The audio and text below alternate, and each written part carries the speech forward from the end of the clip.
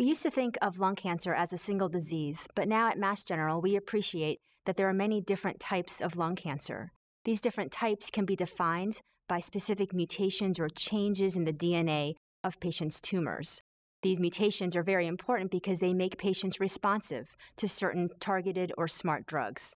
And this knowledge allows us to then personalize a patient's cancer treatment. In most cases, Mass General oncologists can make use of a patient's previous biopsy sample so that another biopsy is not necessary.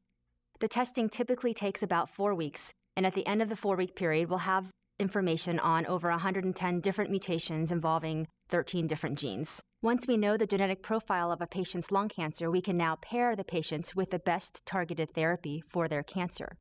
Targeted therapies in general can increase life expectancy and also improve quality of life.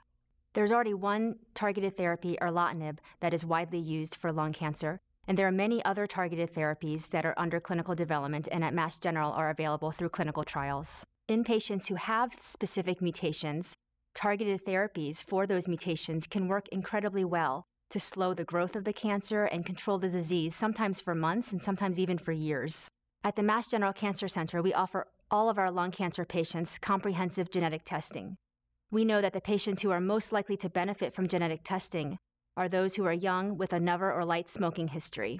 These patients are the ones who are most likely to have specific genetic mutations for which we have targeted therapies. In the near future, we plan to offer comprehensive genetic profiling to all of the cancer patients seen at the Mass General Cancer Center.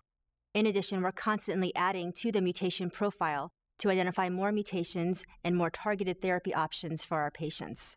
Going forward, it will be important to recognize that cancer is not just defined by the tissue in which it originates, but by the underlying genetic changes that cause the cancer to arise.